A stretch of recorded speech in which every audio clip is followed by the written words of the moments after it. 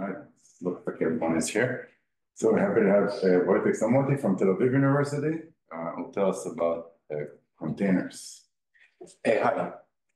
Thank you very much for coming. Thank you for the invitation. So today I have 2 hours to talk to you, and I will break these 2 hours into 2 parts. In the first hour, I will give kind of a self-contained and hopefully well-motivated problem that I will show you how to solve using this container method. And in the second part, I'll tell you a bit more about the abstract method, and I'll show you kind of a very detailed sketch of a proof of a container lemma, which was recently found by Marcelo Campos and myself. So this is the plan for today. Now, I'll start with something that I'm sure all of you know, is that whenever you color, or however you color the edges of the complete graph on 6 vertices into 2 colors, one of the color classes needs to contain a triangle. This is kind of the basic non-trivial case of Ramsey's theorem. And let me introduce some notation.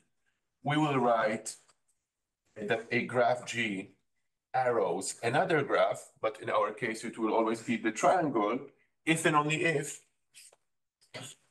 however, you color the edges, of the graph G with colors 1 and 2, one of the color classes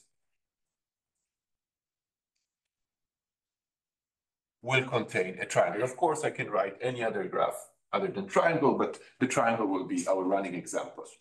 So this kind of famous riddle or first result in Ramsey theory that if you see is that K6 has this property. However you color, to color the edges of complete graph on 6 vertices, you always see a triangle. Now, while studying this problem, people kind of were interested in understanding whether for a graph to arrow the triangle, it necessarily has to contain a complete graph on 6 vertices.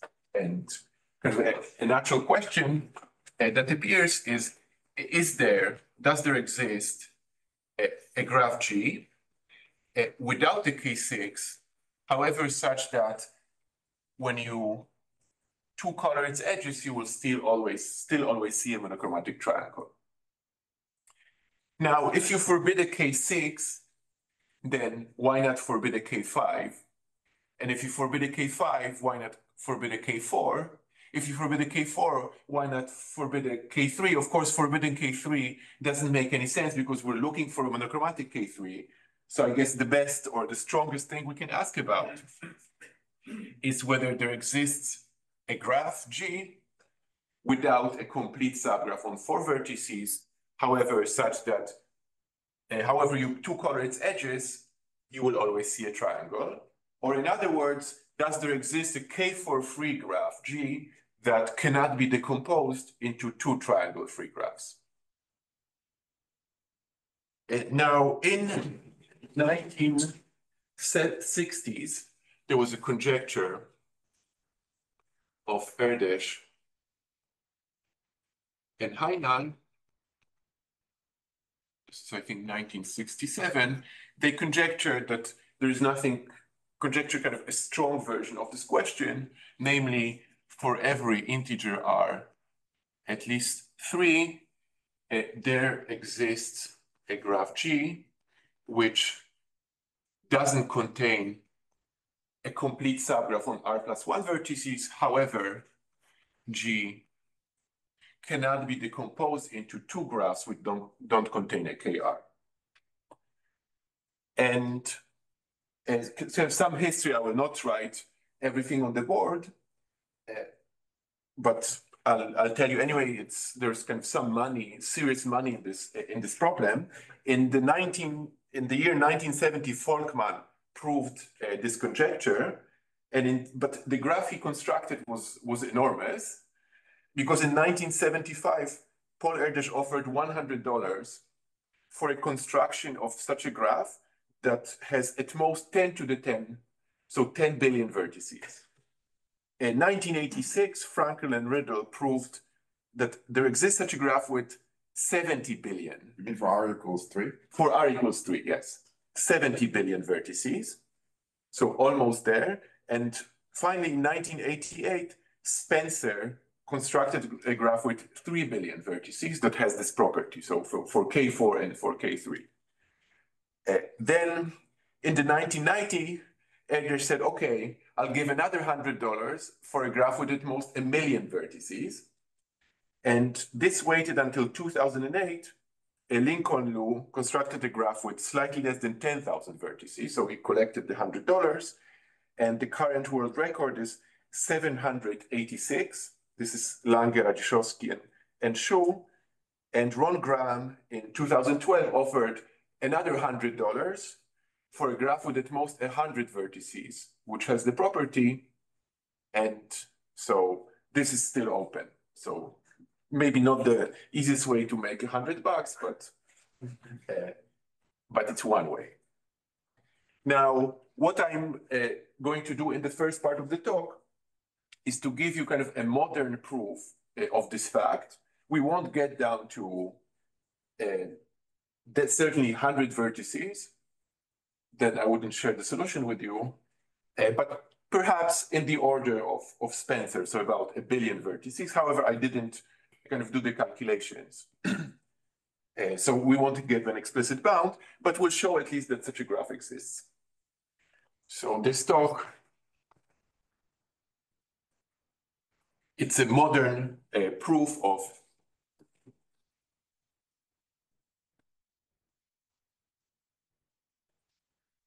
this conjecture.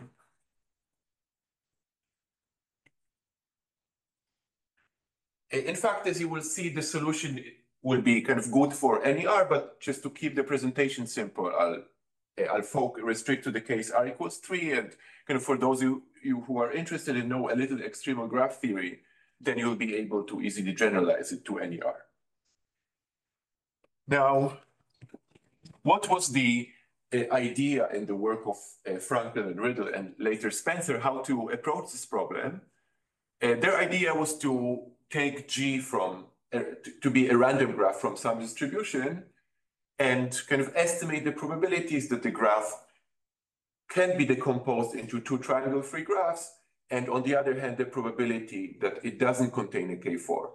So if the probability that it doesn't contain a K4 is greater than the probability that it can be decomposed into two triangle-free graphs, then we have our graph. Now, the exact result whose proof I'll try to present is the following. Suppose that the edge probability P tends to 0 slower than log n over root n. And what we're interested in is the probability that the random graph where G and P, so n vertices, each edge appears independently with probability P, and P is a function of n tending to 0, but not very fast. We want to estimate the probability that this graph doesn't arrow K3, meaning what's the probability that G and P can be decomposed into two triangle-free graphs. And the bound that we will get is this is exponential in a constant times n squared P. So kind of this is the smallest probability we can expect here because E2, another constant n squared P, is the probability that the graph is empty. So if it doesn't arrow K3, somehow the idea is that it's extremely unlikely the graph needs to lack a lot of edges. Or the edges have to be distributed in kind of very non-uniform way. Now, how is it related to this problem? So let's have a corollary. The corollary is that there exists a graph without a K4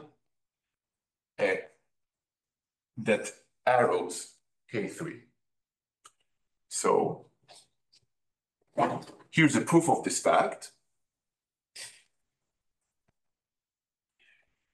Let's take the probability P to be in the range where our theorem applies.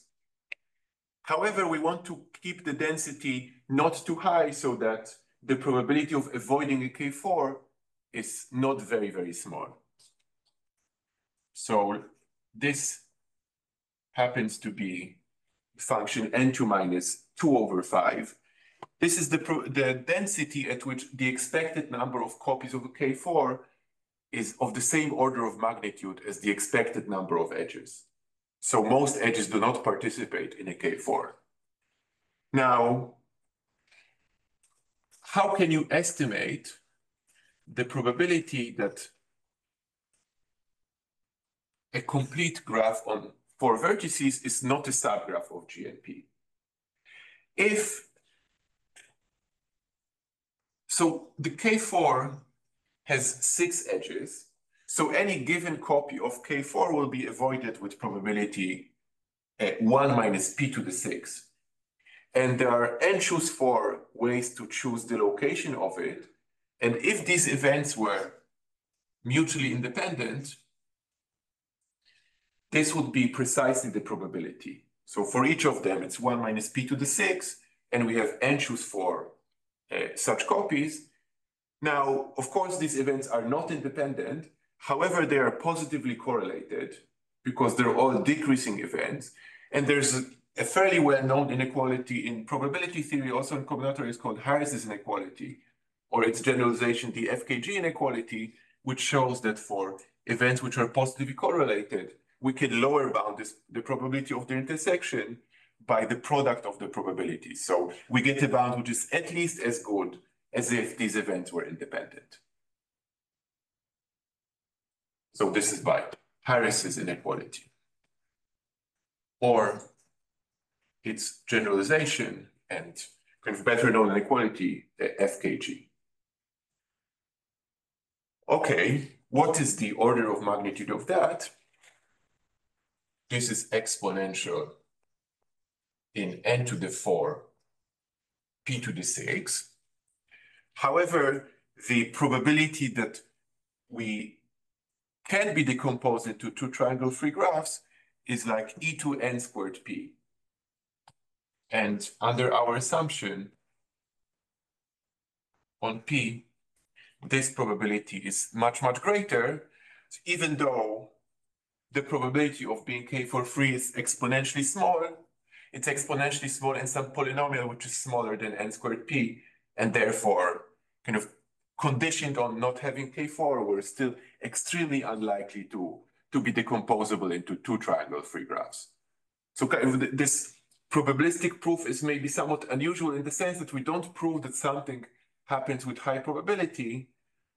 We prove that it happens actually with very small probability because this bound is pretty good. However, it's good enough because the probability of the other bad event is even much, much smaller.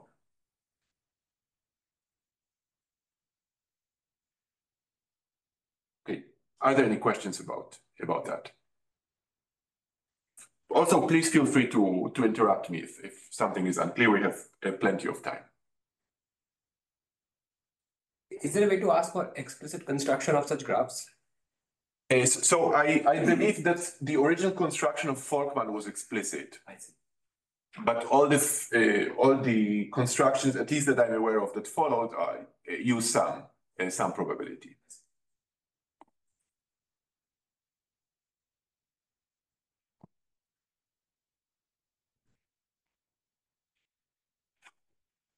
Okay. So how do you prove the proposition?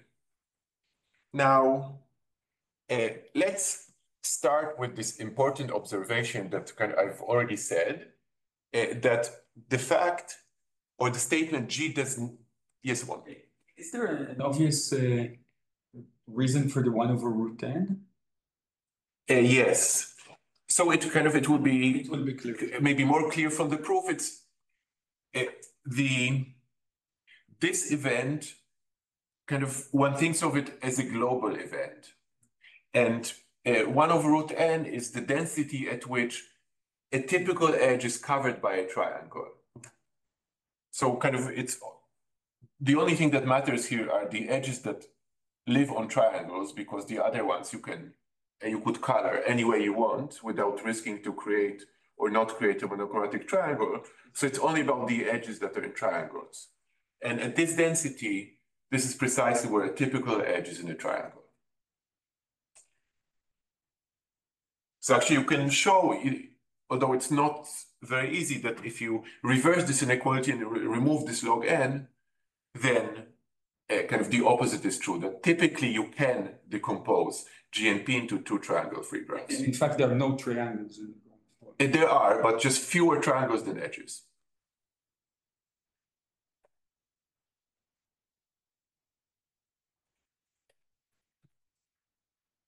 So G not arrow in K3, this means that you can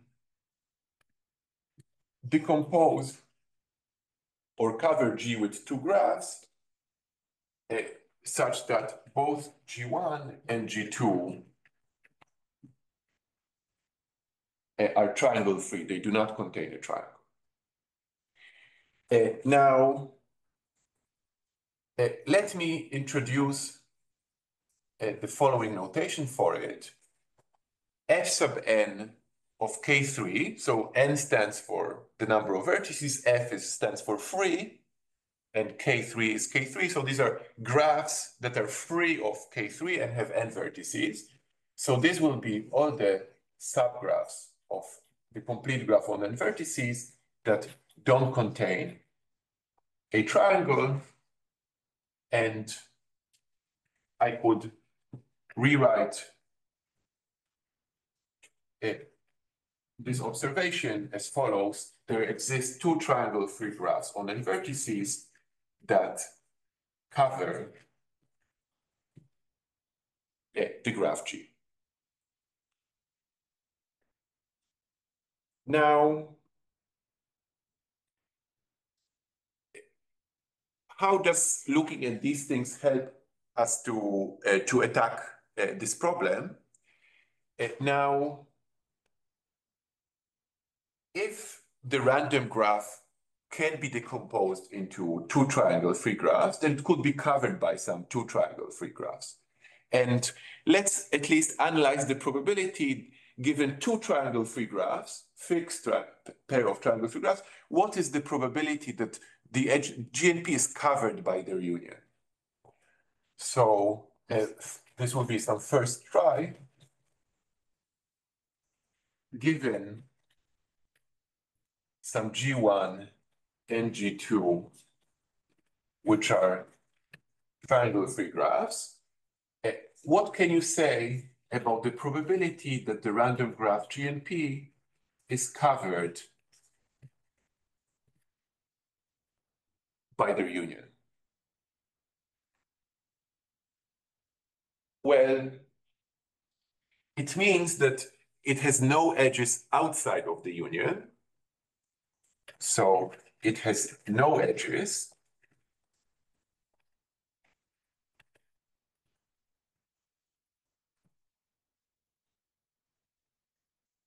Outside of the union of these two graphs.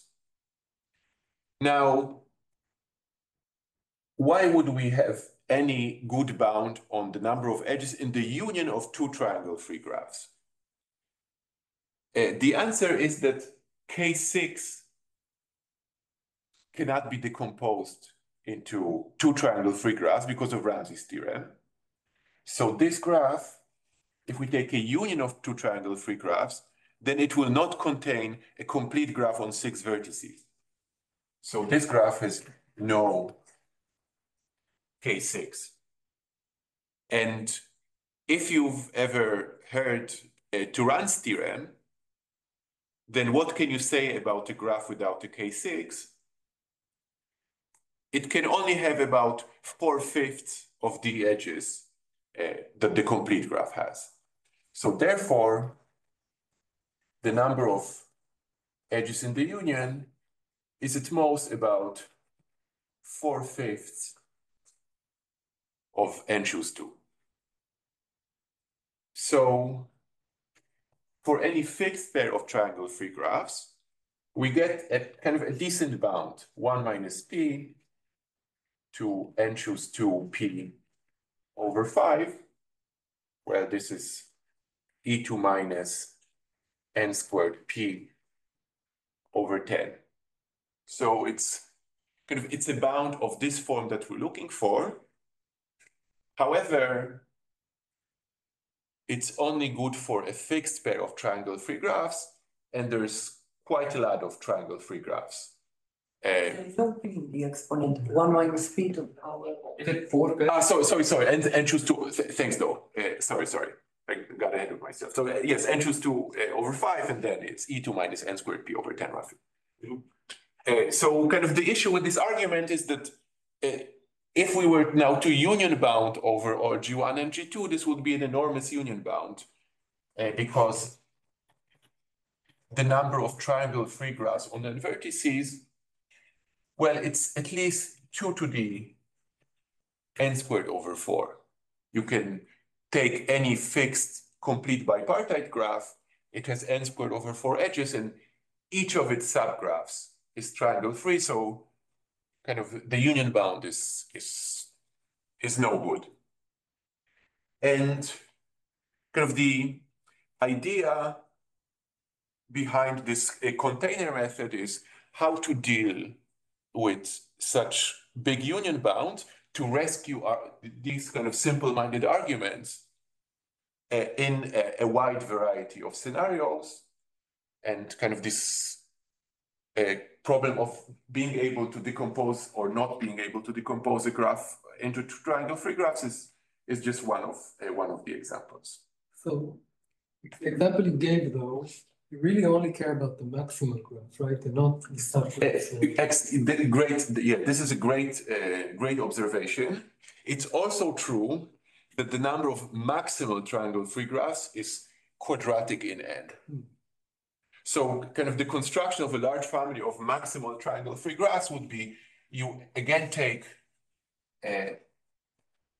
some bipartition, and on one of the sides, you add a perfect matching, and then you add the edges here conditioned on kind of a random subgraph conditional on not closing a triangle with any of these edges.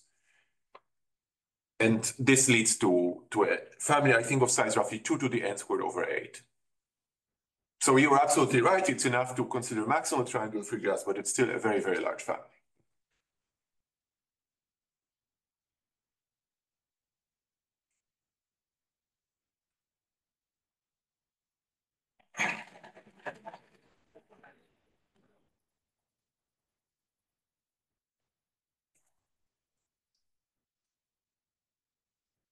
Okay, so the kind of question is how to get rid of this large union bound.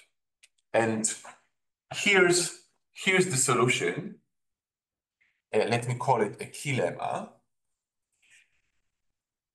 which is a corollary of kind of a more general theorem that was proved by Yoshi Balog, Rob Morris, and myself, and independently by David Saxton and Andrew Thomason.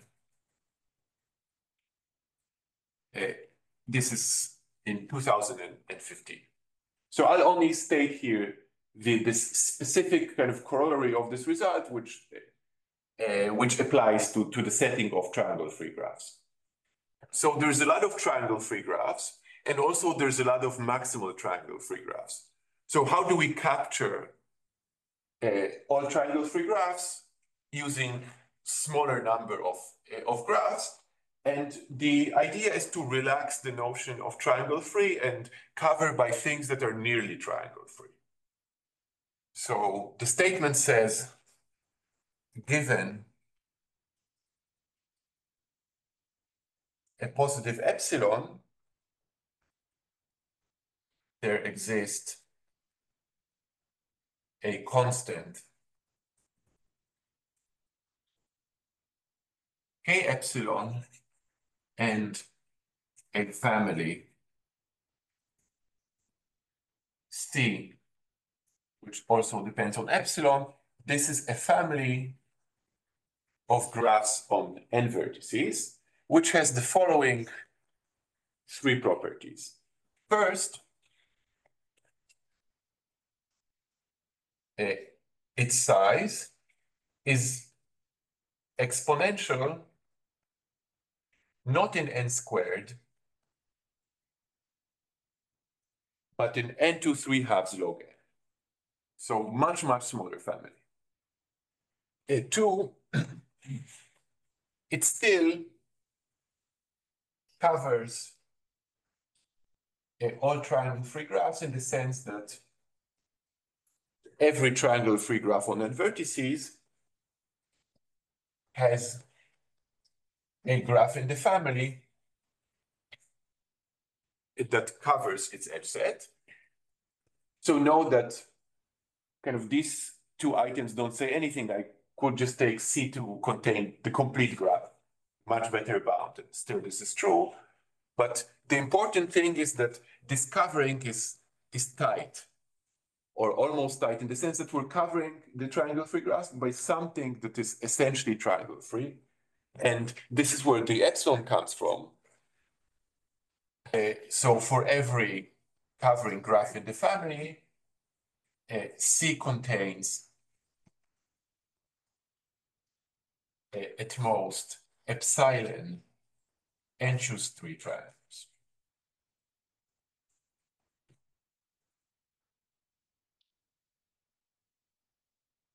And I have a comment here, why not maximal triangle-free graph, but we've already discussed it. So we can't cover by really triangle-free graphs because there's too many maximal ones.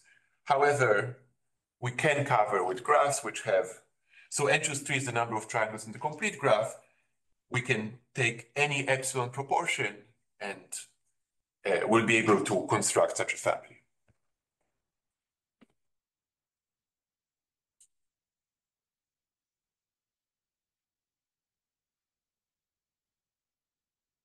So both 2 and 3 are easy to satisfy by the family of maximal. 1 and 3 are also easy to satisfy. We can take just a complete graph, but kind of the point is that you can have 1 and 2 and 3 holding simultaneously. And 3 halves is the correct power. And 3 halves is the correct power. So this family cannot be any smaller.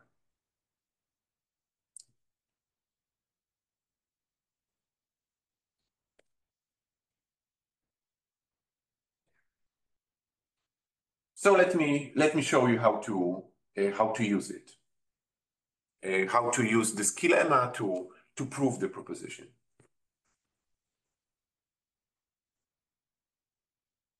So how does the lemma imply this proposition? And this argument is due to Raiko-Nenadov and Angelika-Steger.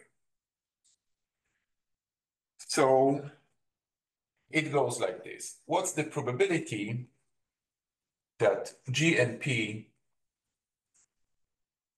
does not arrow K3? As we said, it means that G and P can be decomposed into 2 triangle-free graphs. So this is the probability that there are graphs G1 and G2, which are triangle-free, such that G and P is contained in their union. Now, G1 has some containing graph, and G2 also has its own containing graph. So we fix some epsilon, which will be chosen later, and we get this family C epsilon. So this is at most the probability that there are 2 covering graphs, C1 and C2, in the family C epsilon, such that G and P is contained in their union. Okay, union bound was no good here, but here the union bound will be over much, much smaller family. So this is at most the sum now C1, C2 in the family C epsilon. And as we said, this is 1 minus P to the power n choose 2 minus the number of edges in C1 minus C2. So C1 union C2. And this is at most the size of the family squared times E2 minus P n choose 2 minus the maximum possible union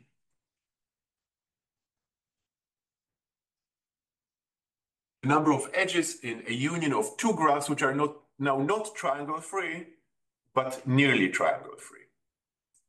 So kind of to make it work, we just need to say that this is divided by n choose 2, this is bounded away from 1.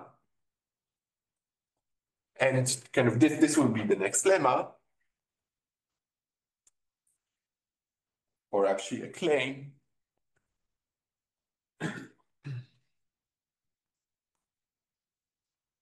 Is if we take any two graphs, which have each of them at most epsilon and choose 3 triangles, then the number of edges in their union can be bounded from above by 1 minus essentially 1 over 6 choose 2 times n choose 2, but I have to pay something, and this is 2, 6 choose 3 times epsilon. This is not the best possible bound, but this bound has the easiest proof that I know of. So the truth should be, in fact, something close to there. I could prove such a bound, but this one has a kind of much more self-contained proof. Just use a triangle removal lemma. That's the proof of this bound would be to say, since the union, so since this graph doesn't have too many triangles, then the union of these two graphs cannot have too many K6s. Because in each K6 and then you would use supersaturation for to run.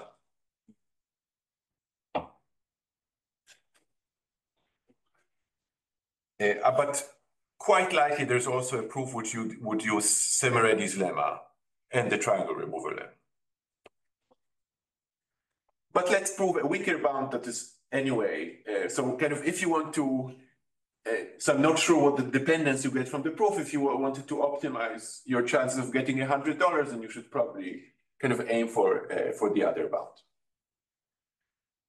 So here's a proof of this fact. It's kind of a simple averaging argument. Let's denote our graph the union by G. So G is a union of two graphs. Each of them has only an epsilon proportion of all the triangles. And let's choose a set R. It's a set of 6 vertices uniformly at random. So we choose a random set of 6 vertices of G. And kind of the idea is, here's our graph G. The vertex set is N, and we kind of zoom in on what's happening on randomly chosen 6 vertices. Now, what is the number of edges induced by G in this set? I claim that it's at most 6 choose 2 minus 1. And the only exception would be if one of these graphs, either C1 or C2, had a triangle there.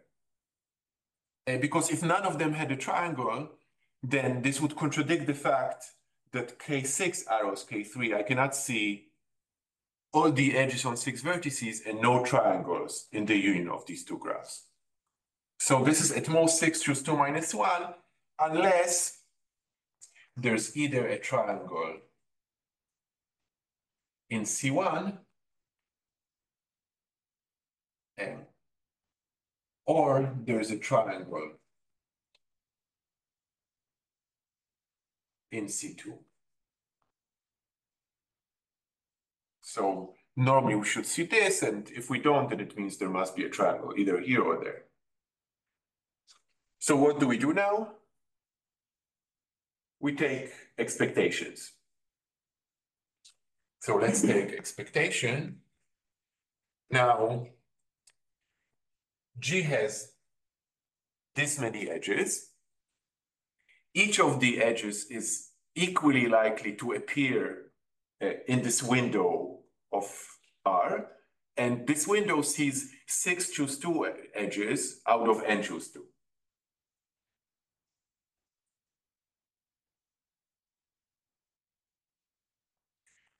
This is a constant. And the same goes for triangles. Each triangle of C1 has the same chance to appear in the window, and the window sees 6 choose 3 out of n choose 3. So this is the number of triangles. C1 plus the number of triangles. And C2 times 6 choose 3 divided by n choose 3.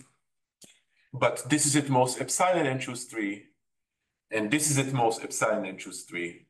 The n choose 3's cancel, and we get 6 choose 2 minus 1 plus 2, 6 choose 3 epsilon, and this is precisely the bound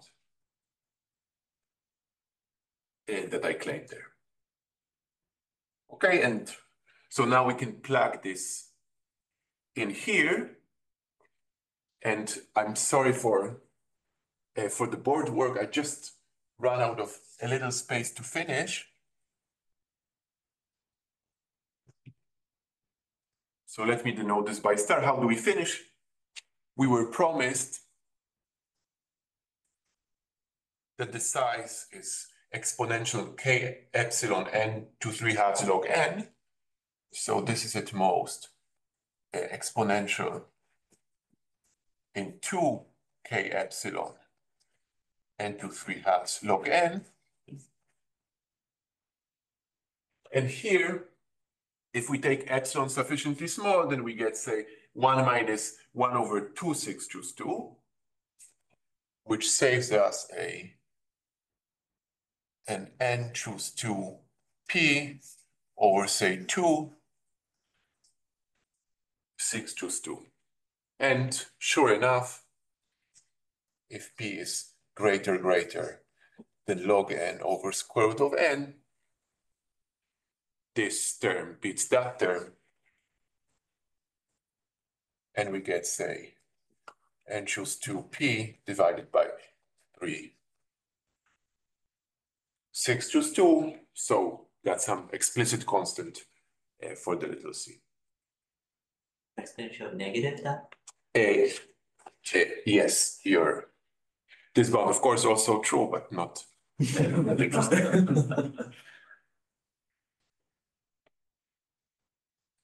Okay, so perhaps this would be almost a good time to stop. Let me just maybe add one more comment. Probably many of you know Mantel's theorem. We mentioned Turan's theorem. So kind of the same proof method. Mantel's theorem says the largest triangle-free subgraph of Kn has roughly half the edges.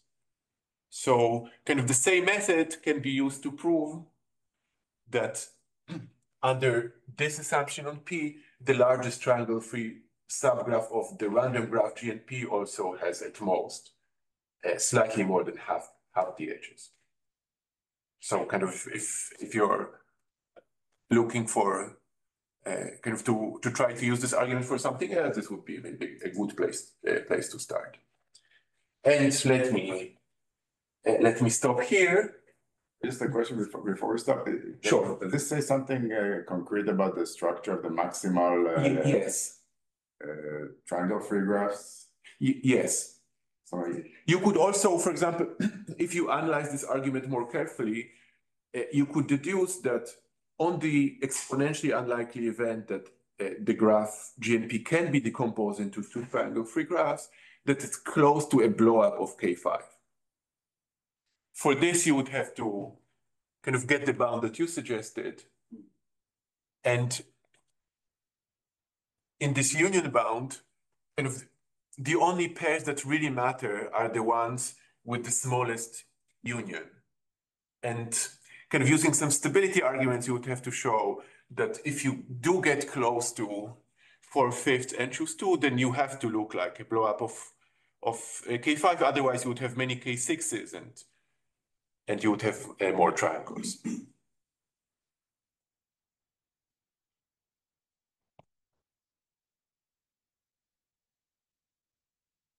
Okay, so yeah, we can take maybe 10 minutes and I'll say something in the second part about the general method and kind of how to prove this statement.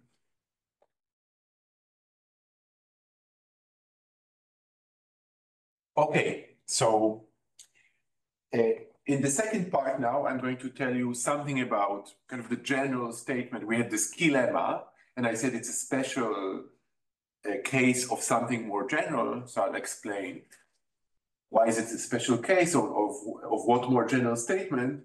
And kind of in the main part of the talk, I will sketch a proof of this more general statement that was recently found by Marcelo Campos. Really a brilliant young mathematician. You might know him from, say, the exponential improvement of the Ramsey numbers. And also he did some really great work on random matrices. So he's currently in Cambridge and will start a position in IMPA in Rio de Janeiro next year. So how should we look at triangle-free graphs to prove things like this? Kind of in this area, kind of these kinds of questions were very popular in combinatorics or probabilistic combinatorics since the 1990s, and kind of many theorems were proved. And there were two breakthrough works, one by David Conn and Tim Gowers, and the other by Matthias Schaft, and also had kind of a close related paper with Ehud Friedgut and Wojta Rydl, that realized that actually these problems are best solved when abstracted properly. And here's the proper abstraction of these kinds of questions. How to look at triangle-free graphs. Forget about the vertices, because GNP is a collection of edges. So in fact, we should look at the edges of the complete graph. And what is a triangle? Triangle are just three edges that form a triangle. But let's forget that they're edges. These are just kind of some abstract elements, and we marked certain triples of these elements to be important. These are the triangles. And let's call this thing script H, because this is a hypergraph. So kind of key idea, consider the 3 uniform, meaning every hyper edge. I'll try to say hyper edge because we have the edges which are the hyper vertices and the triangles which are the hyper edges. Consider the 3 uniform hypergraph H, whose vertex set or hypervertex set are the edges of the complete graph, and whose hyper edges are triples of edges. So UV, VW, UW. These are 3 edges that form a triangle, and now U, V, and W are the vertices of the complete graph, but it's a collection, it's a triple of edges of the complete graph. Now, what is a triangle-free graph in this language? A triangle-free graph is a collection of hypervertices, no 3 of which form an edge. So triangle-free graphs are precisely the independent sets in this hypergraph. So triangle-free graphs is the same as the independent sets in this hypergraph. And this kind of turns out to be the proper context or the proper level of abstraction to look at kind of these questions with some local forbidden configuration. And we model the set of such configurations as hyper edges of some hypergraph, and the kind of the structures that avoid them are independent sets in this hypergraph. So kind of what we're looking for is a way of efficient covering of the independent set of some auxiliary uniform hypergraph. And kind of we did it for, I stated this special case for triangle-free graphs, but I'll show you kind of now the general statement and maybe discuss it a bit more how it recovers this key lemma. So I'm sorry, I'm going to move to this board so that I have a little more room. And in the case of two uniform graphs is significantly easier, and kind of there are works of Kleitman and Winston from the 80s that kind of prove such statements implicitly and maybe more explicitly by Alexander Sapozhenko from the 90s, and he also coined the term containers. But the first general, the three and higher uniformity case was first established by Yoji Balogrove Morrison and myself, and by Saxton and Thomason. This was about 2012. The papers appeared in 2015.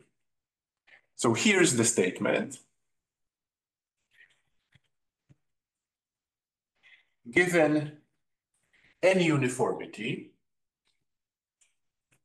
and any positive epsilon, there is a constant k, which depends on R and an epsilon only, such that the following points. So the theorem as input gets some R uniform hypergraph.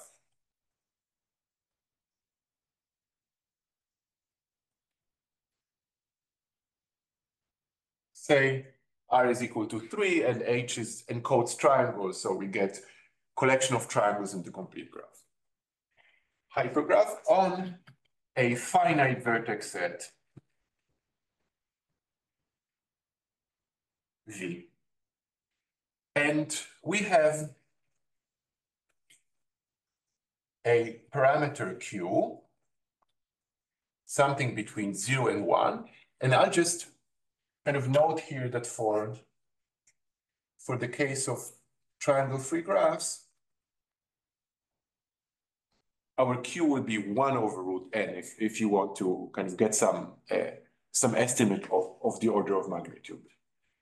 So for every such Q, there exists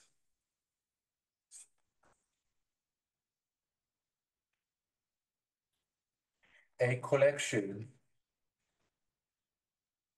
C of what is usually called containers for I of H, the independent sets of the hypergraph H, the independent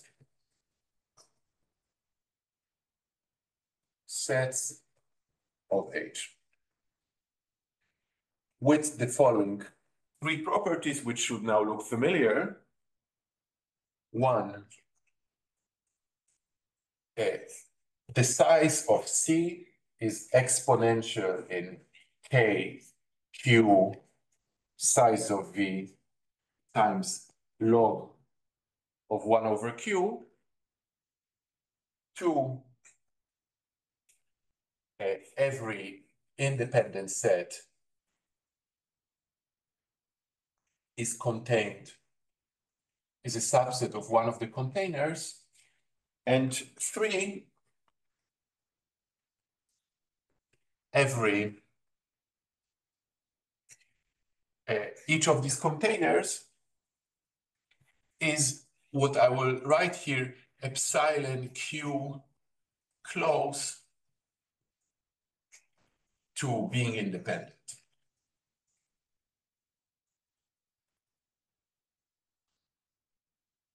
Now, it's not kind of a formal statement. And in the case of triangle-free graph, this epsilon q closeness completely ignored q, but just said, okay, you have only an epsilon proportion of the triangles. And kind of the theorems that we proved here had some conditions on the degree sequences of the hypergraph, which were stated in terms of q. And then we said that the final container contained at most an epsilon proportion of the edges of the hypergraph.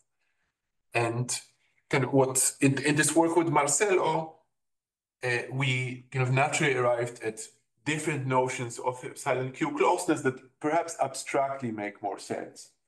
And here's the definition that I will use for the rest of the talk.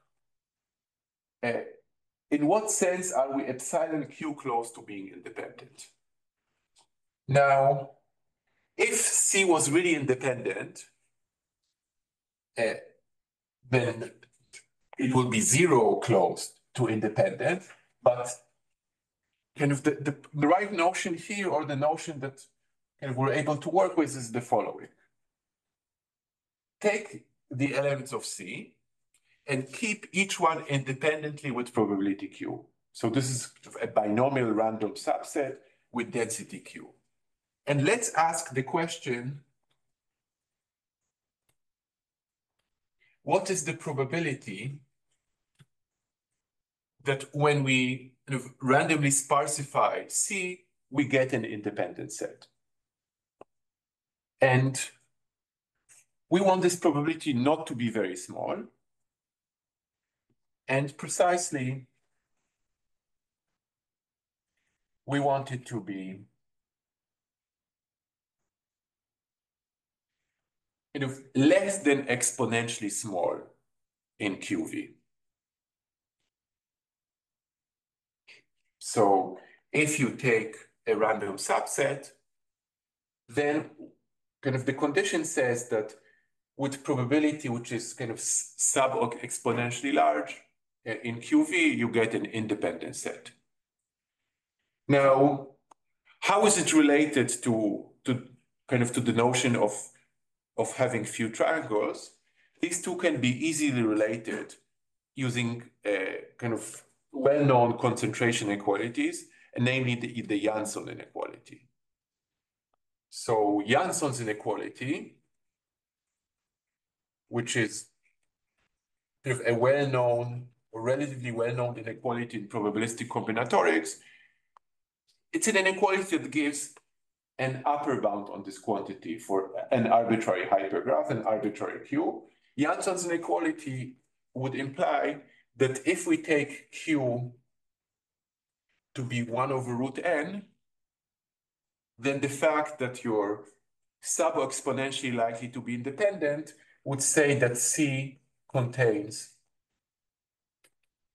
at most some f of epsilon triangles. Times n choose 3 triangles. I think I might have missed this. CQ is like the edge-wise, the vertex sparsification. I think you drop a vertex from each hyperedge. Like, what's the so CQ, okay, what is CQ? It's just a product distribution on C. You keep each hypervertex independently with probability Q. Okay. So in the context of triangle-free graphs, thanks for the question, C is a subgraph of Kn. Okay. So this is just you keep each edge now with probability Q. Correct. And kind of the conclusion says that you're covering by graphs, which have the property that if you take a Q random subgraph, then you're quite likely not to have a triangle. Okay. And Janssen's inequality would imply that if you chose Q to be 1 over square root of n, then you can't have more than some constant epsilon times n choose 3 triangles, because if you had more, then this probability would have been smaller. In the previous application, the only thing you needed is that every C is not too large in this sense. Right. So is this implied by being epsilon Q? Yes. So suppose that actually there it was about, but say for the Turan question, you only care about the fact that it has not much more than half the edges of the complete graph. Now, if you take any graph which is say 51%, then already it will contain a positive proportion of the triangles. This can be proved using a simple averaging argument. And the probability that you avoid all of these triangles is already exponentially small in Qn squared, as soon as Q is at least 1 over root n. In other applications, you need this stronger form. It's not enough to just say that. So we don't have any kind of new applications. So this theorem implies the old theorem via Janssen's inequality. However, we kind of it's new work. So this statement only appeared kind of couple of months ago in this new work with Marcelo. So it implies it's kind of stronger in the sense that it implies the previous one, and we don't see how the previous one implies that. And we believe kind of this is a better way of looking at it, because you don't need to assume anything about the hypergraph. And in the previous versions of the theorem, you had to say something about the degree sequence of H. And maybe if you just change this to every C is not too large. So for certain applications, this would be sufficient, but for the Ramsey application, already not. Because say, we talk about triangle-free graphs, and you can only prove that one such graph is at most 50% of the edges. But now the union of two, it could have all the edges. Okay. And you need it to be kind of separated from one. So maybe a better way of thinking, not too large, meaning not in terms of the number of hypervertices, but rather in terms of the number of hyperedges. And then this would be sufficient. And kind of, this is at least intuitively clear that kind of the fewer hyperedges, the more hyperedges, the less likely you are to satisfy this. But of course, it has to take into account their distribution, because perhaps they're kind of all lean on a tiny sublinear set of vertices. It's enough not to not to contain any such vertex.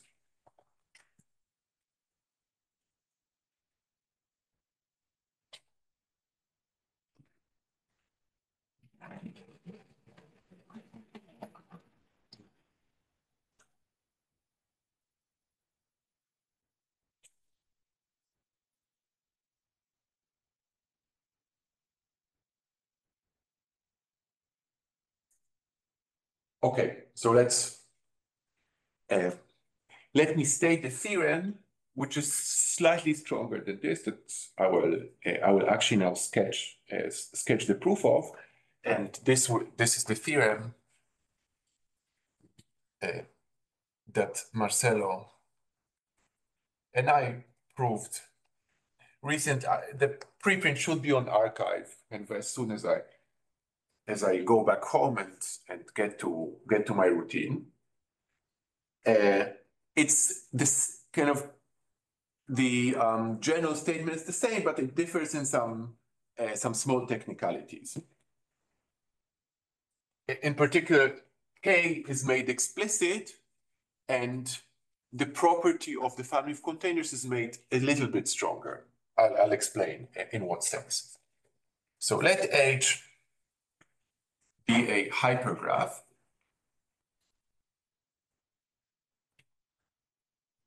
on a finite vertex set V.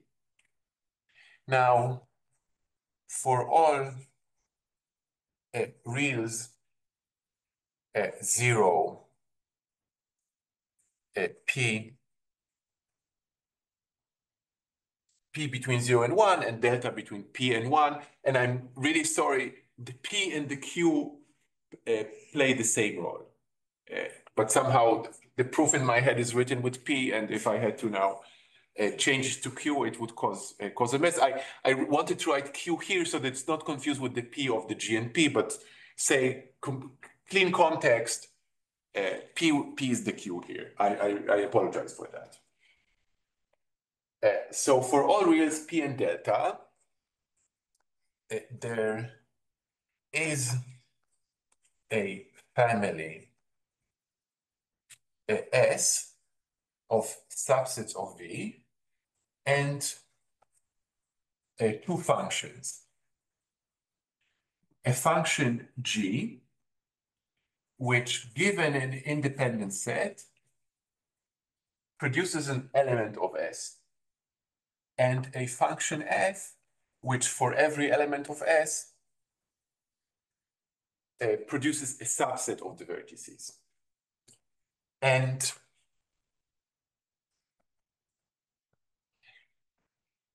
each of the sets in S has at most PV over delta elements.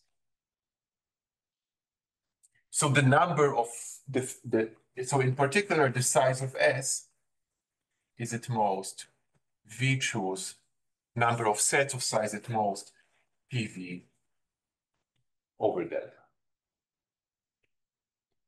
So this is the VP times log 1 over P coming from here. 2 for all I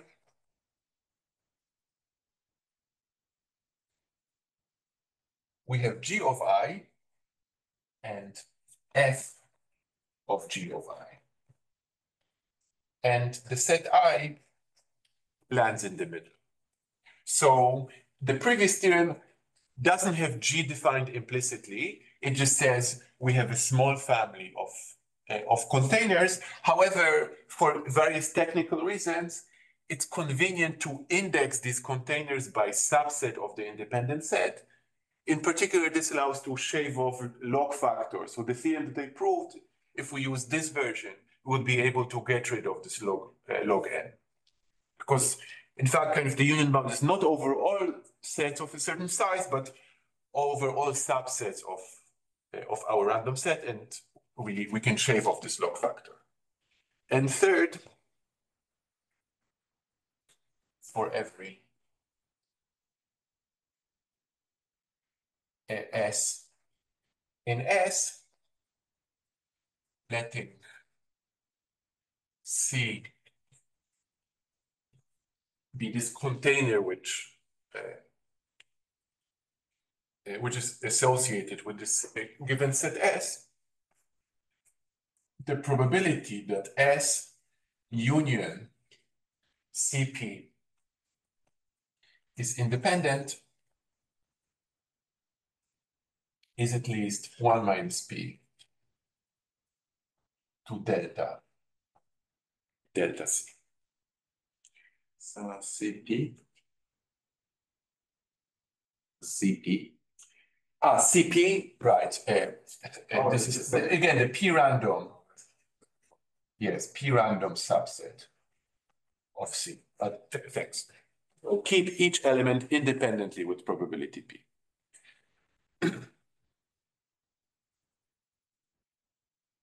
Sorry, here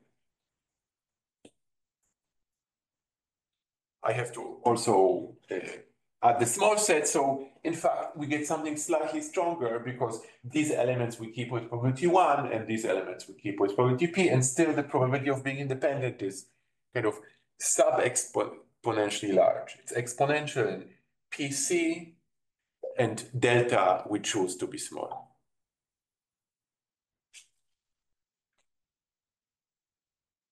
Now, this S is supposed to stand for signatures, since every independent set has its signature, which is a small subset of it, and it's contained in some set, which depends only on the signature.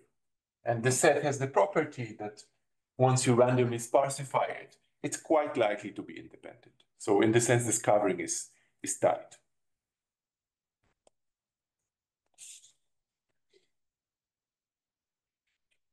The S are all independent too. Yes, They have yes, to yes. be. Mhm. Okay. So kind of a picture would be if this is 2 to the v, and kind of sets which are independent, they form a down set and kind of they live over here. And now the family S, these are sets which are very, very small. And now every set which is independent is somehow mapped to some S. And then this S, it corresponds to some set F of S. And I is kind of sandwiched in between S and F of S. But since we have very small family of sets S, then the number of these covering sets is also small. And kind of they're no longer independent, but they're kind of independent in this sense. So F of S doesn't have to contain S? Well, you could kind of add the S artificially later. Okay. I wrote it in this way because kind of this is how the proofs work. But of course, you could unite them. And here we take all elements of S with probability 1. So actually, this condition would imply the respective condition if C also contained S. It's just a minor technicality because C will be of macroscopic size, whereas you think of S as being very small.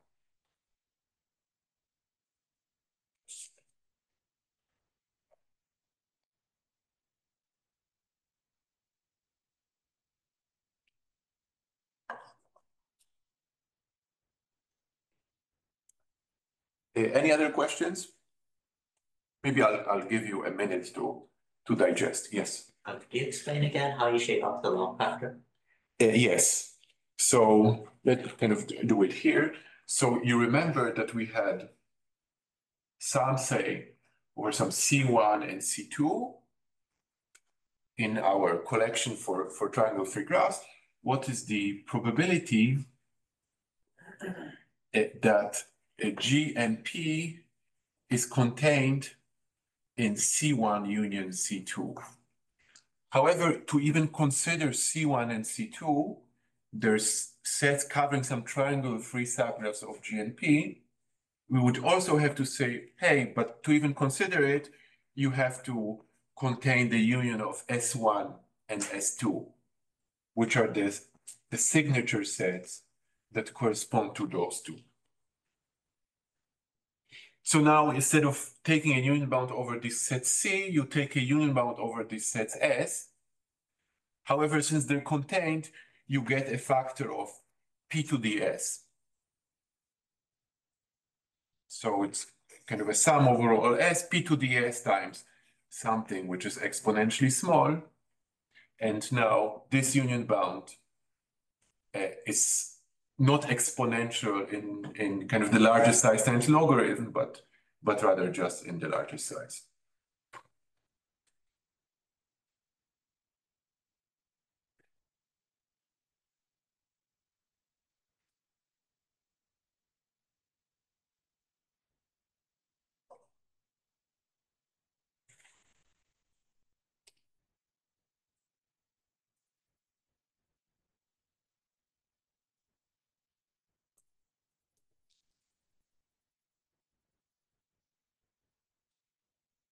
Okay, so how, kind of the question is how to construct such functions G and F. Now, maybe it's an algorithmic problem because the construction is indeed algorithmic. However, it's not, as far as I know, it's not an efficient algorithm because the algorithm will need to use a lot of information that I think it's not computationally tractable. So here's the proof. We'll describe an algorithm whose input is some independent set. Of course, there are parameters which are h, p, and delta, and its output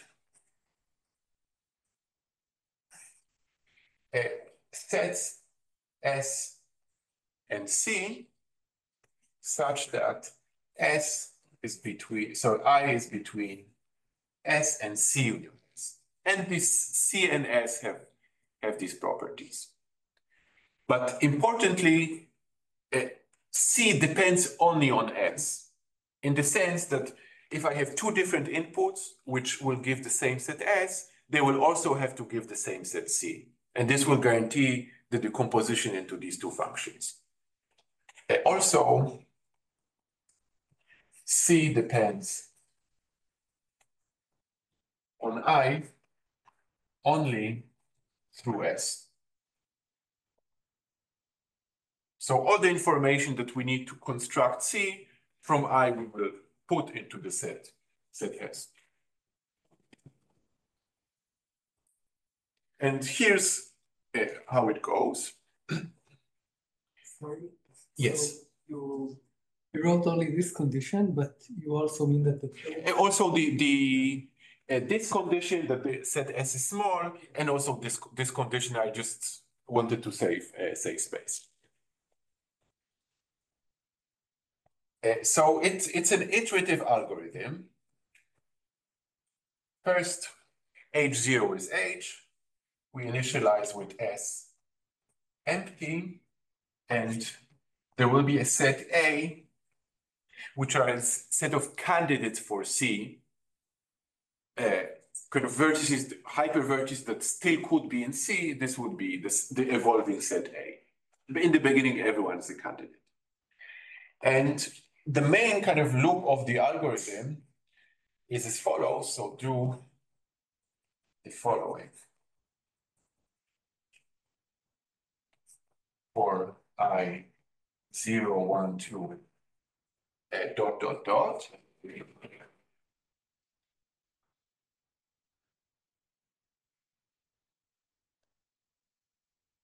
We will consider to add certain elements of I to the set S, to the set kind of that will describe the container.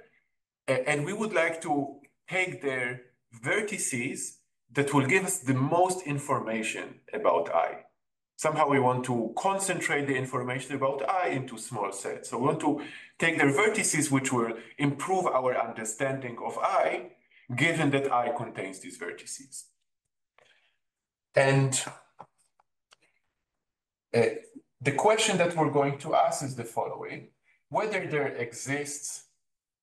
exists a vertex V, which is in AI,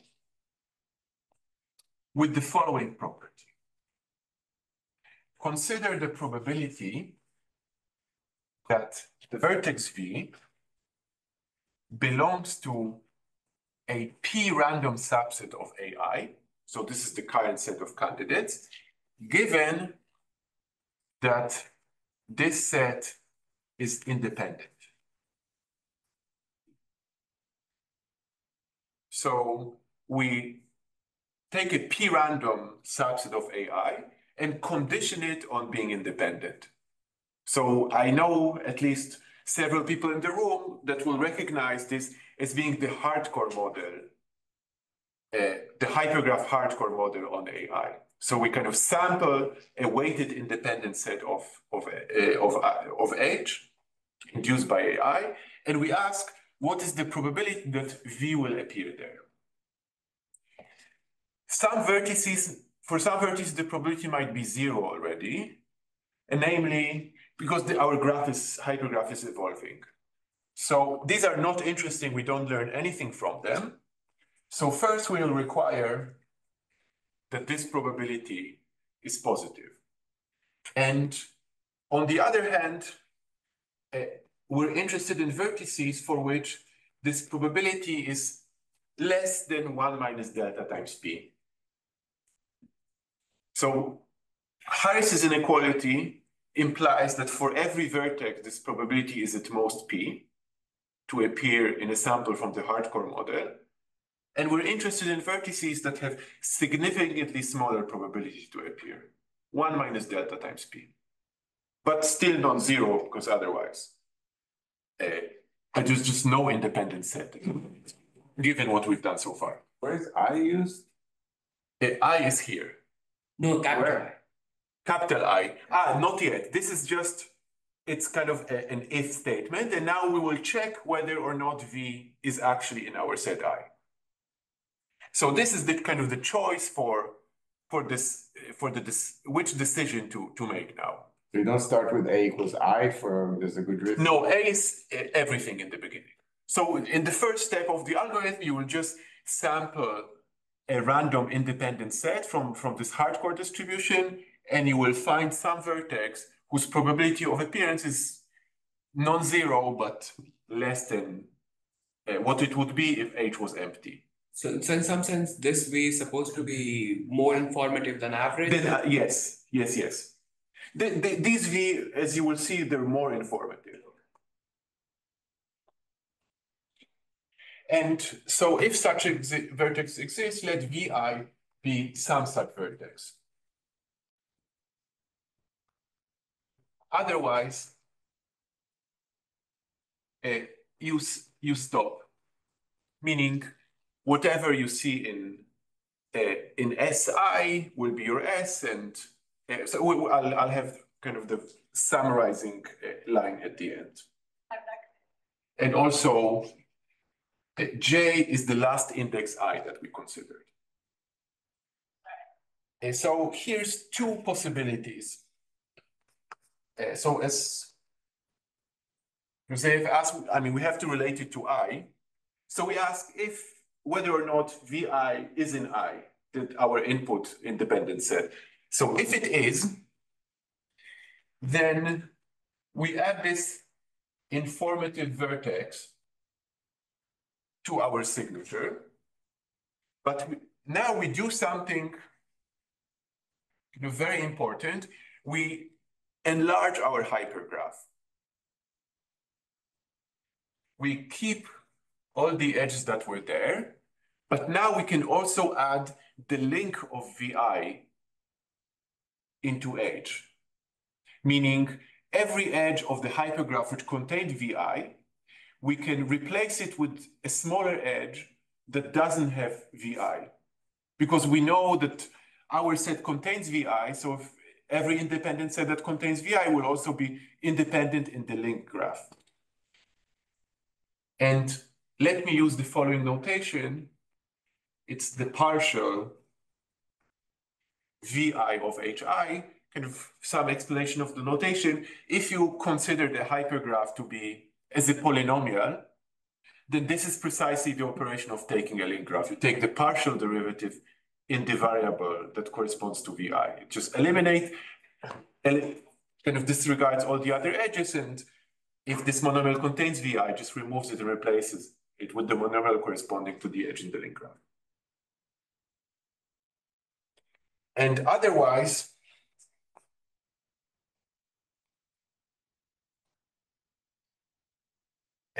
let's set Si plus. So otherwise, just do nothing.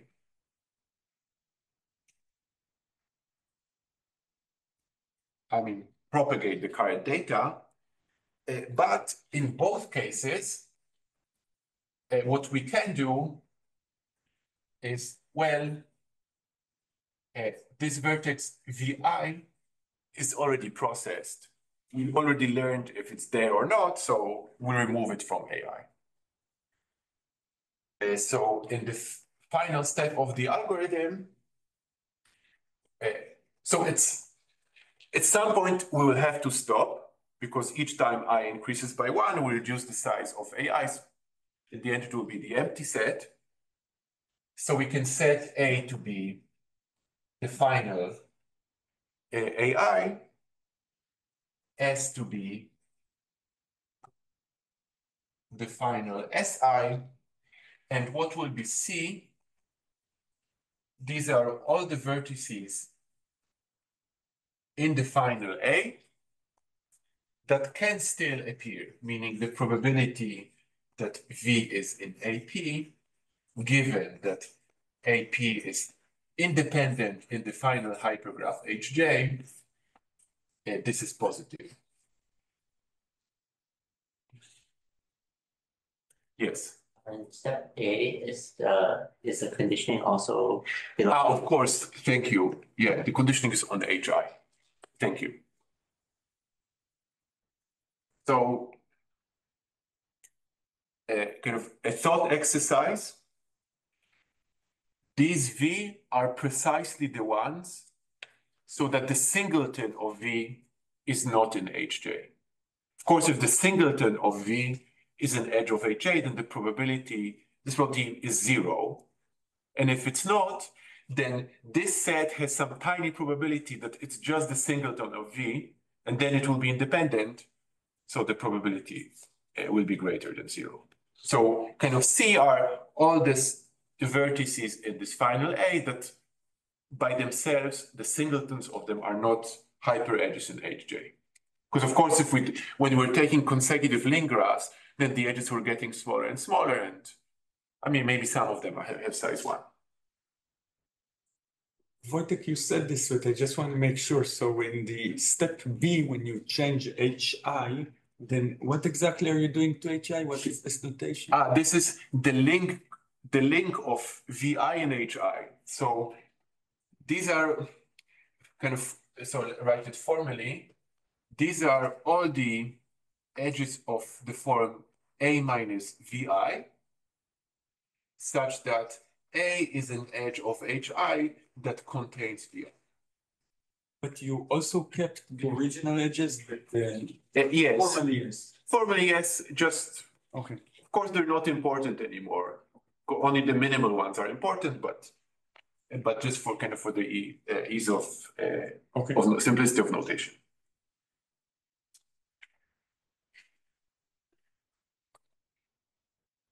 So this is basically, this is the proof.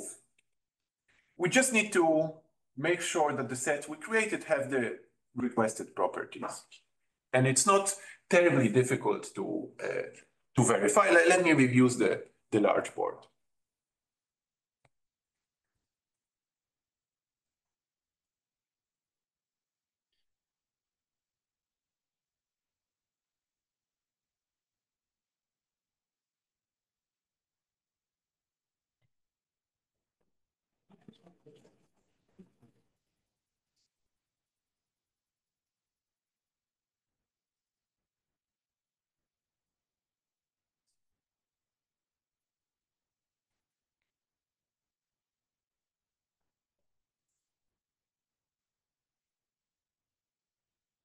So let me start with some easy properties.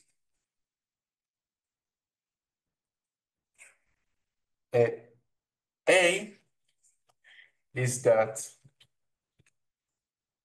the size of AI always decreases. So this means that the algorithm always terminates.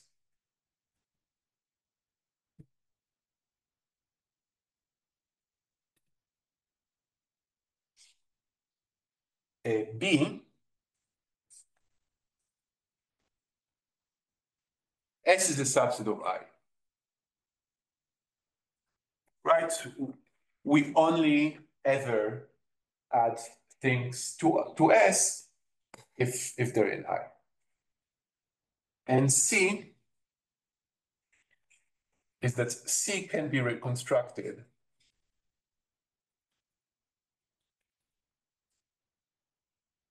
with the knowledge of S only.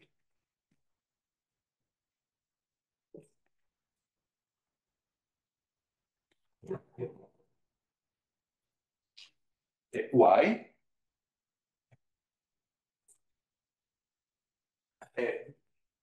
Simply because whenever we make a decision, so this B and C kind of are the only branching points in the algorithm, and whenever we use the fact that Vi is in I, we put it in S.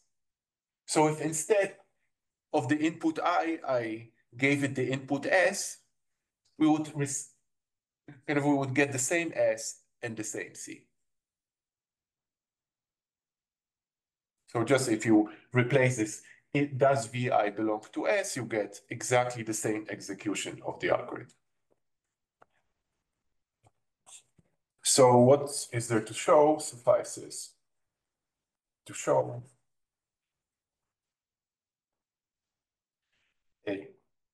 three things: that S is small, that I is in S union C, and that the probability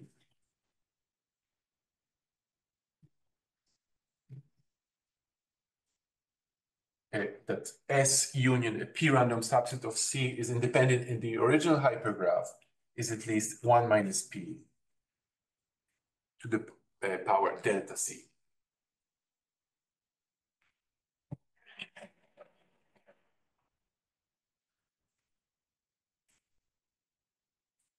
So these three properties are proved in a sequence of 3 lemmas.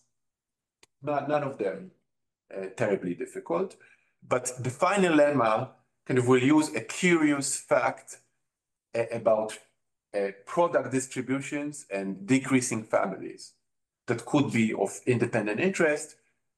We have 2 proofs of this fact, and Marcelo wrote to me a few days ago that he thinks it follows from some edge isoperimetric inequality in the hypercube. But unfortunately, yeah, we haven't had yet the time to really verify it. So here's lemma 1.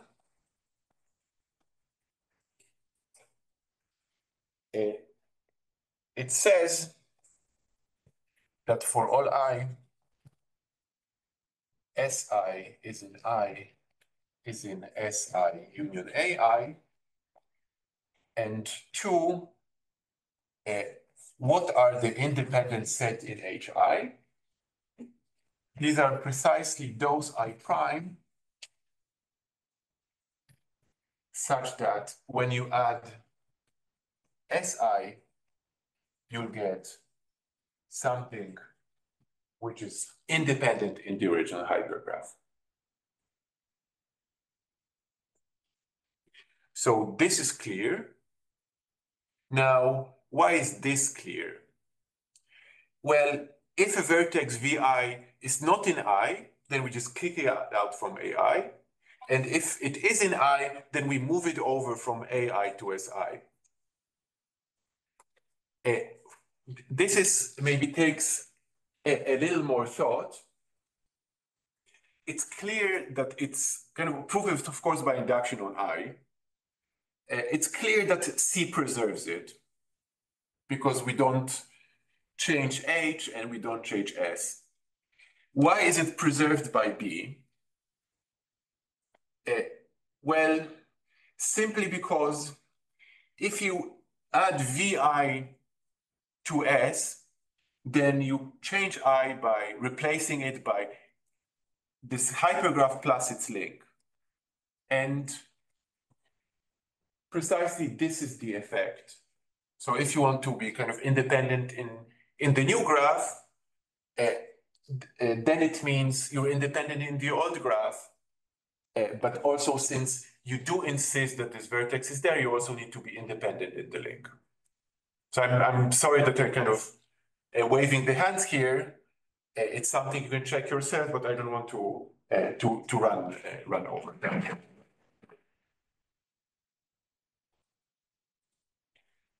But let's prove a corollary of this is that S is in I, between I and S union C. So what we do know is that S is between I and S union A. This we do know just from the lemma. But we did remove some stuff from C. Namely, we removed all the vertices that have now 0 probability to be independent. However, Now, if we have some vertex V, which is in I minus S, which is a subset of A, then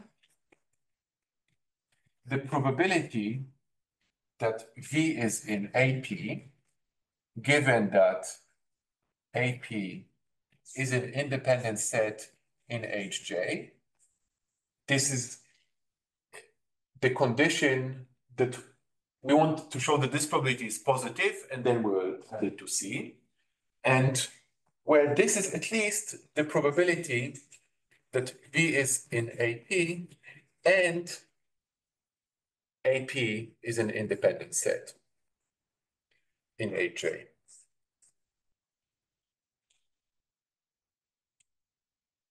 But this is at least the probability that AP is equal to I minus S, and this is strictly positive.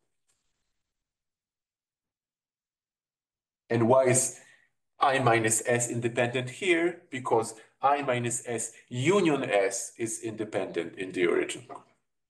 So this is the probability that I minus S union, not the probability, but rather because I minus S union S is independent in the original hypergraph.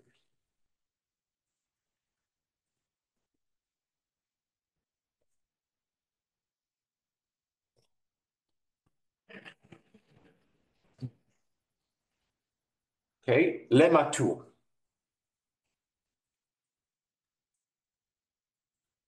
Maybe the most interesting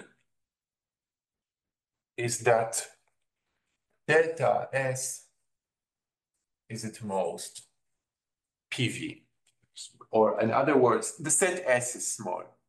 And this has to do, I think this is maybe the main idea here. Why did we choose to consider this specific vertex? This will relate to the upper bound of the probability.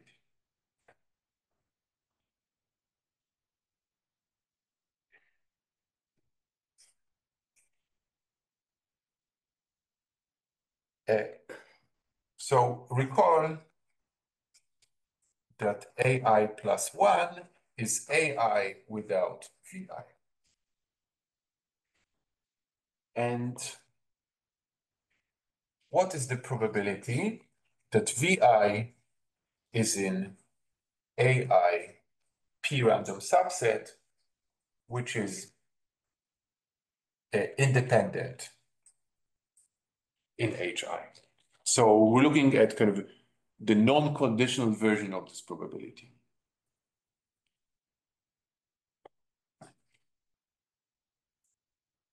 Well, it's the same. It's P for this probability times the probability that AI plus 1P is independent in HI union this link graph. Because if we are independent here and contain VI, then we also need to be independent in the link and independent in the original graph. So now, two cases, if VI is in I, thus HI plus 1 is precisely HI plus the link graph, then the condition for considering VI says that this probability is at most 1 minus delta times P times the probability that AI plus 1, that AI is in an independent set in HI. This is by our choice. So the times that we do insert a vertex into S, then the probability this AI plus 1 P is an independent set in HI plus 1, this drops by a factor of 1 minus delta.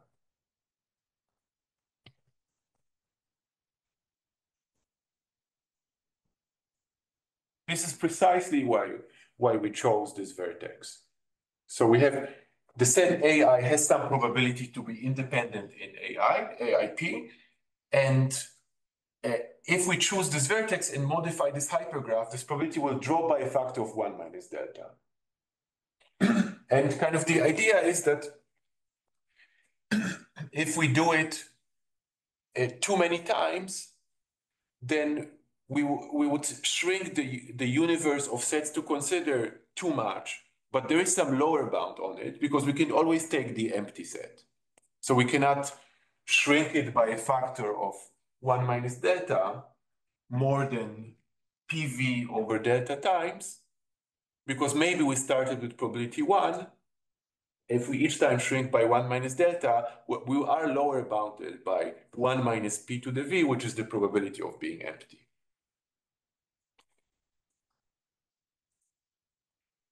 And kind of formally, if VI is not in I,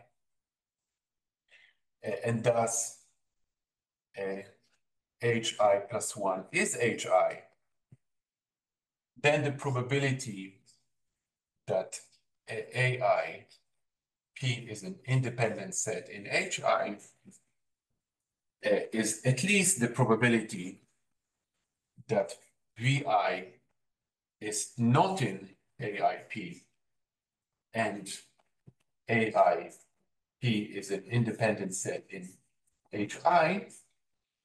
However, this is equal to 1 minus P for this times the probability that AI plus 1P is not an independent set in HI, which is the same as HI plus 1. So here we gain a factor of 1 minus delta, and here we lose something, but not more than 1 over 1 minus P. And therefore,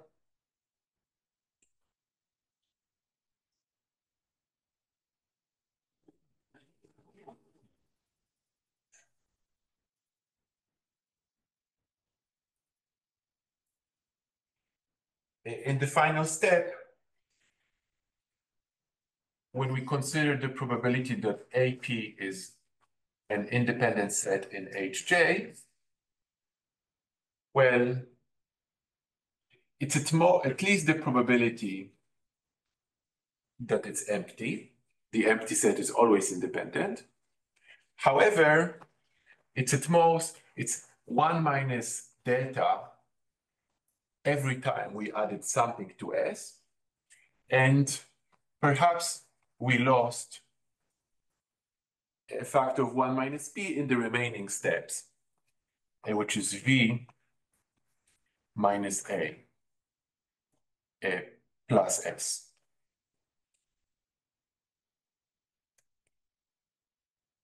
So this cancels that, and we get that 1 minus delta to the S is at least 1 minus P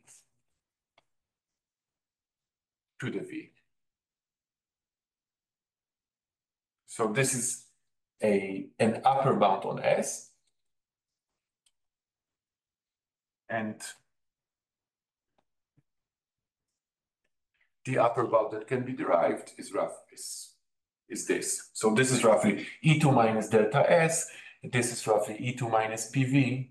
So it gives an inequality between delta times S and P times V. And this can be made rigorous by looking at monotonicity of function, maybe 1 minus x to the power of 1 over x.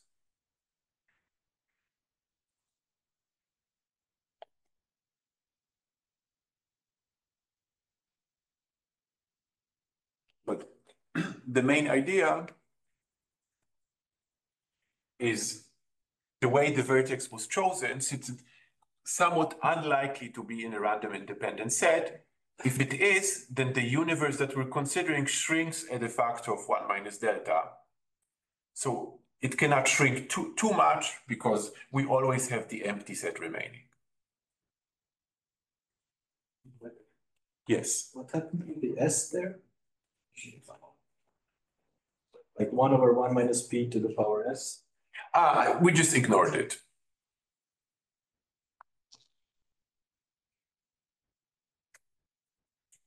Because then, right, I could write here v minus s, so to get a stronger bound.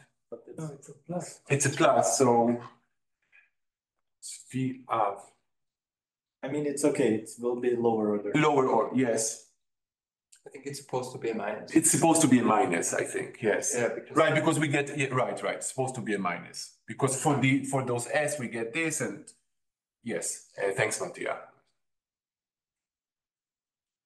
Okay, and the final lemma is, and yeah, this will end the torture that maybe kind of forcing so much calculation on you in the morning what do we learn about the final set C? Well, you stop the algorithm at this point. This is not satisfied for any vertex. What does it mean? So if a vertex has 0 probability from appearing in a random independent set, we'll just remove it. It's not interesting. But if it doesn't have a 0 probability of appearing, the probability that it appears is somewhat large. It's at least 1 minus delta times p. And kind of this is a curious fact about product distributions.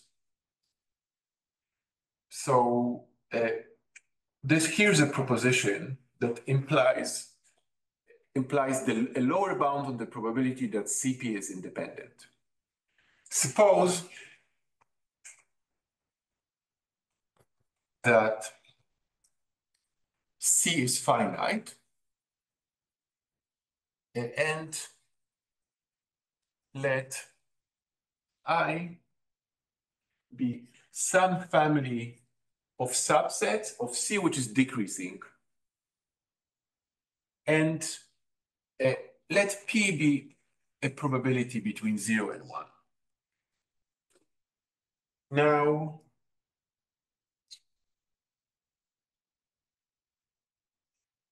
the logarithm of the probability that a P random subset of C is in I can be lower bounded as follows. Well, it's log 1 minus P. And here we will write it's the distance of the expected, so we'll look at the expected size of C, P, conditioned on being in I. So expected size of CP conditioned on the fact that CP is in I. If this would be equal to CP, then each element, even conditioning on being in this small family, would still have probability P appearing. And actually, this implies that the probability that you're independent must be 1. And kind of more generally, you can lower bound this probability by how far this expectation is from CP. So if every element has probability of appearing to be 1 minus delta times P, then this expectation is at least as large as C times 1 minus delta times P. So this ratio is at least 1 minus delta C, which means that this is at most delta times C. So we get a lower bound of the probability, which is at least 1 minus p to the power delta C. So maybe if this is at least 1 minus delta PC, which is the case here because it's true actually element by element, then this probability is at least 1 minus p to the deltas. Note that this is sharp. Wait, did you mean at most? At least. You're likely to be independent. It's log 1 minus p. It's negative, the log is negative. Yeah, the log is negative, yeah. So note that this is sharp because my family could be just the subset of some C prime is a subset of C. And then this actually holds with equalities because you just need to, it will be 1 minus p to the power C minus C prime. And it kind of matches the lower.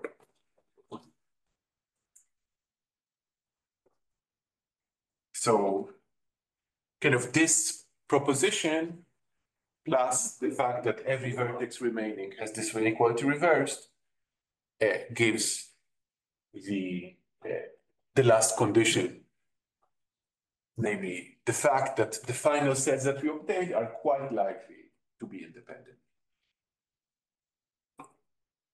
Okay, I think I'll stop talking here. I think I've already abused your hospitality, so let me stop here.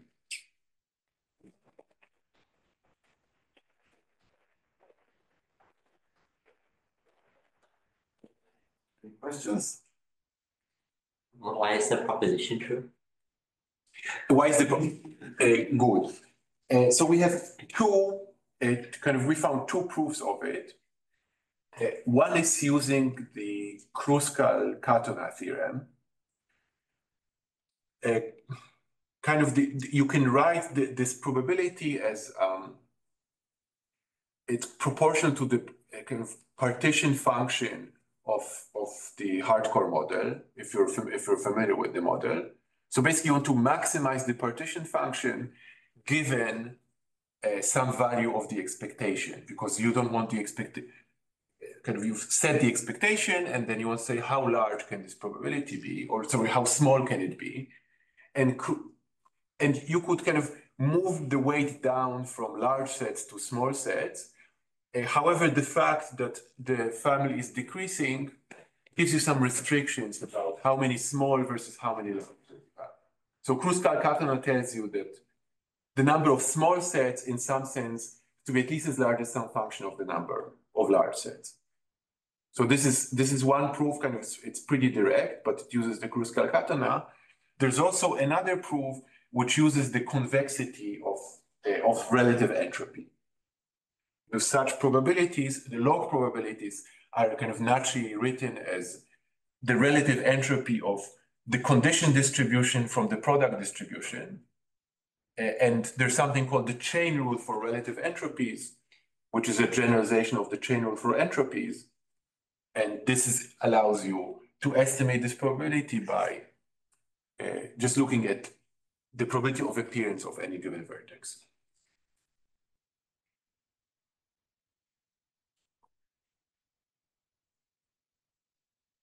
And possibly there's a third proof using some edge isoperimetry in the hypercube.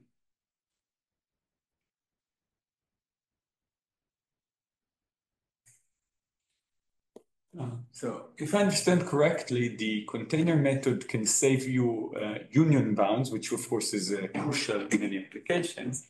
So do you have a rule, an idea, a general idea, how to identify those union bounds for which the container method may be a useful tool? So I have a problem with the container method applied. So I guess kind of two features that are necessary you need to look at some global property.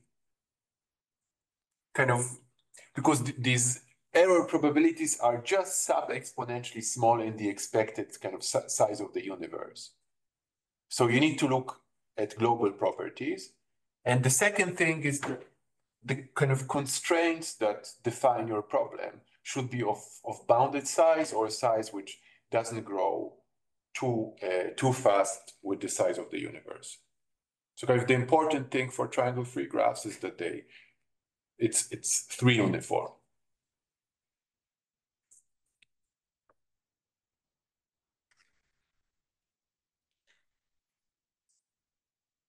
Also, you mentioned about computation, like how computationally heavy it is. So, the proof is here. Where actually? This step. So estimating Kind of marginal probabilities for vertices in the hardcore model. I'm not sure if it's. Is there a version in which, like, or maybe something weaker, like, because, I mean, or Zamir had recently some nice results using TCS using container method. So is there some version which you can? So for the previous proofs were computationally much more efficient, but kind of mathematically they were less efficient. And also the graph container, kind of if your hypergraph is one uniform, then it's trivial. If for graphs it's easy, and starting from uniformity 3, it's becoming more difficult.